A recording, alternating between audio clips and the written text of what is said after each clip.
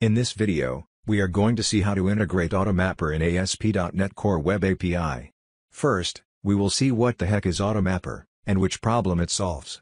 After that, we will integrate it with Web API, and then we will take a look at commonly used features of AutoMapper. So let's grab a cup of coffee and start learning. AutoMapper is an object-to-object mapper.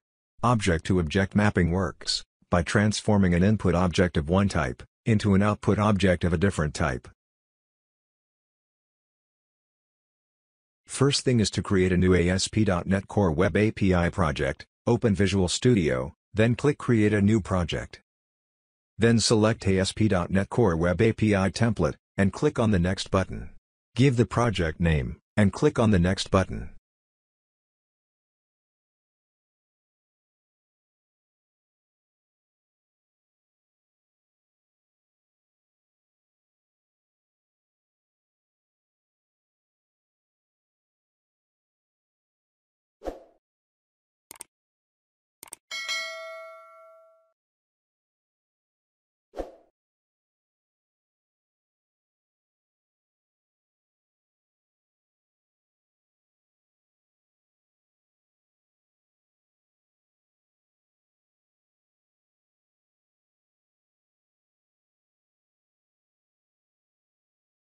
Install AutoMapper NuGet package. By right-click on the project, and click on Manage NuGet Packages.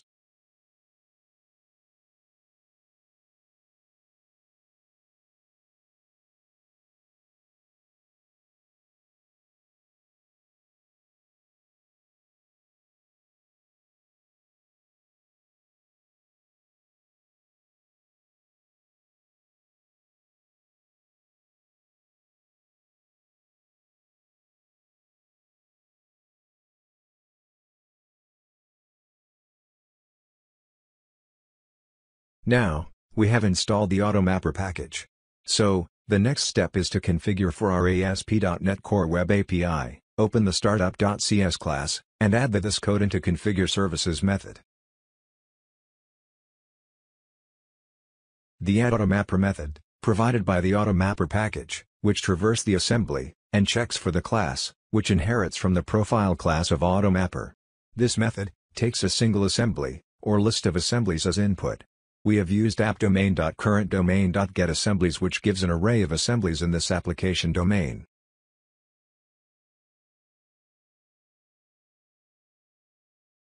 So to make things simple, create two classes called Student and StudentDTO.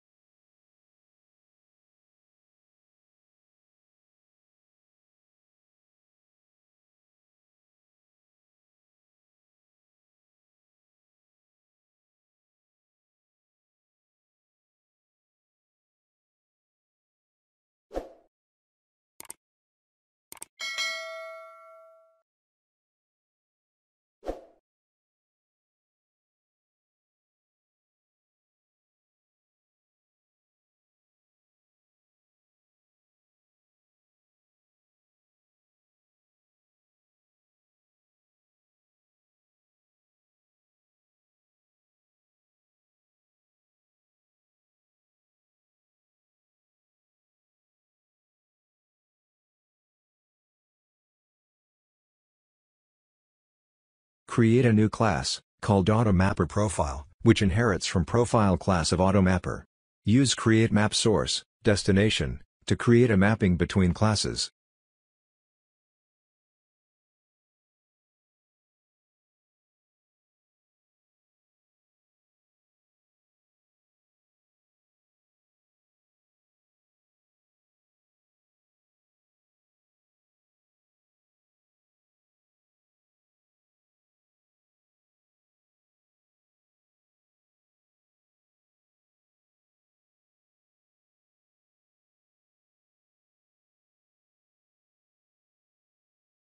When the application starts, it will initialize AutoMapper, and then AutoMapper scans all assemblies, and look for classes that inherit from the profile class, and load their mapping configurations.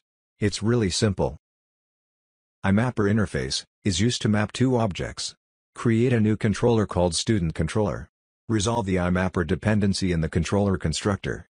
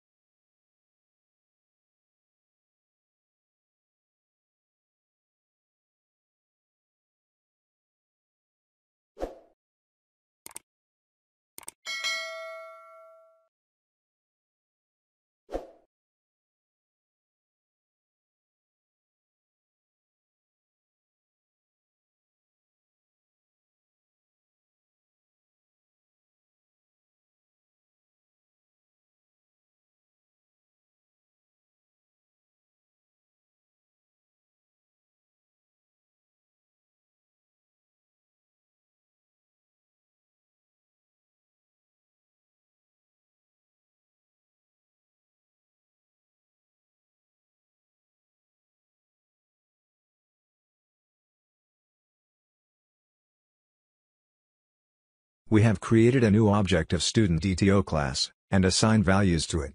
So now, we have to map it with student class. We used _mapper.map method. Do you wonder from where the AutoMapper is injected? We haven't registered it in service collection. Add AutoMapper method in your configure services takes care of all of this for you. Now start the API, and browse API/student to see the result.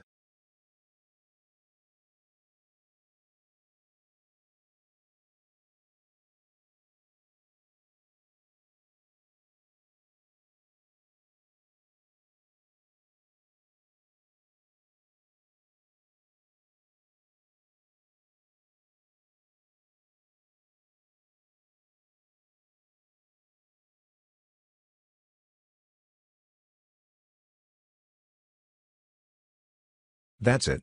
You have successfully configured AutoMapper into your Web API project.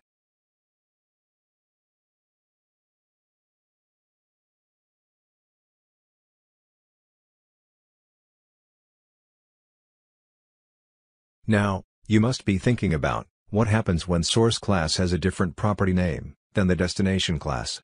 Let's do it, and see the output. I have changed the student DTO city property to current city as in the code.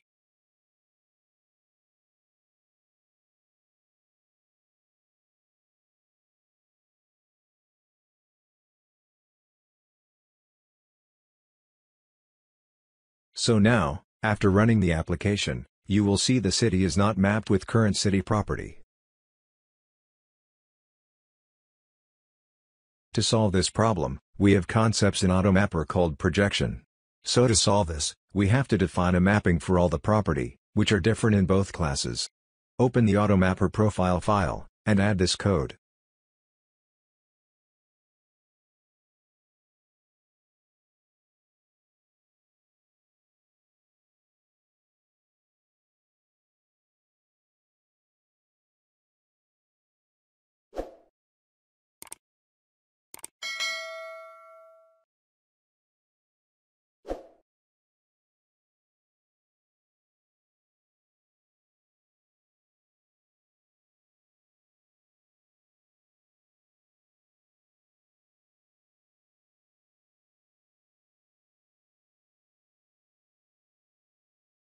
Now, run the application and see the output.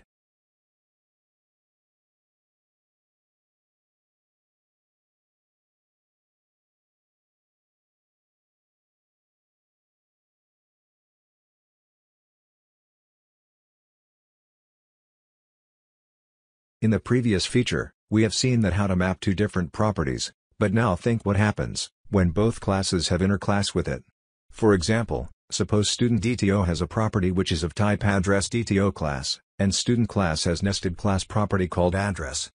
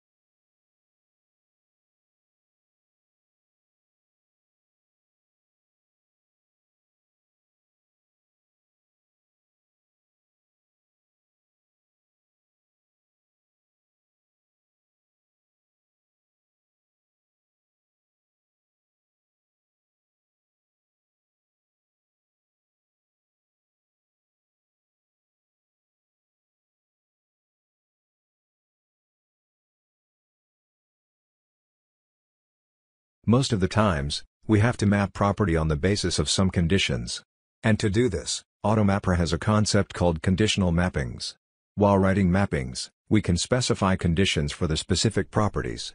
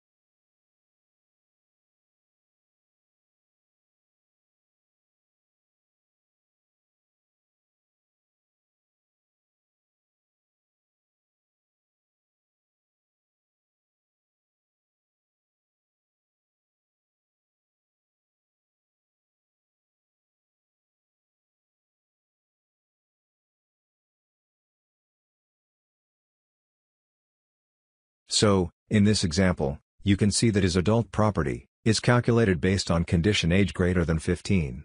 AutoMapper provides so many other features to simplify complex mappings.